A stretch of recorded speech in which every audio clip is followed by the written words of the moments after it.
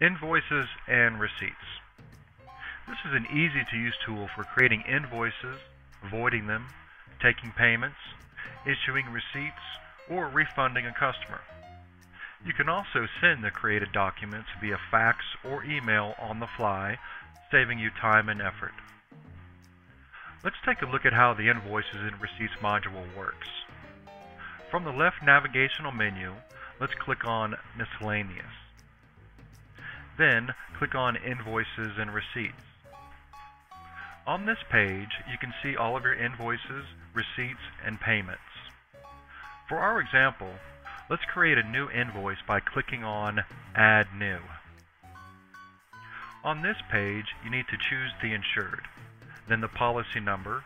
You can specify if this will be a payment made to or from the agency. Next are the due date and the transaction date. Then you enter the due amount. You can also add any additional fees you will be charging the insured. Last, you click on Add to create an invoice. Now you're back to the page with a list of invoices and receipts. Here is one we just created. Click on View Invoice. The invoices you create can easily be downloaded, saved to the insured's files, sent by email or fax, or printed. NowSearch provides the ability to send any document via fax or email directly from the system. You can even add a cover page to your documents. Let's take a look at how we can take the payment and then issue a receipt. Click on Take Payment. Here you can choose for which invoice you will be receiving a payment.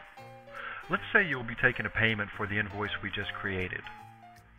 You have the option to take the full amount or partial payment. Let's say this is a partial payment. Write the amount you will be collecting, then scroll down and choose a payment method. As needed, you can also add a note to this transaction. Last, you need to click on Take Payment. Now that the payment has been recorded from your list of invoices and receipts, you can find the most recent transaction and click on View Receipt. You can download, save, send, or print a receipt. You can also issue refunds.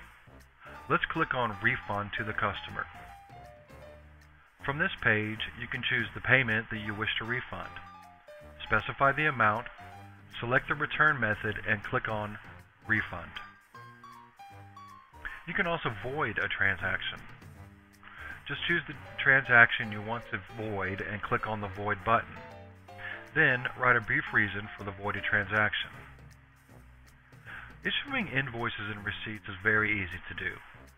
The module provides many additional functions, such as saving to the insured's profile or sending by fax and email.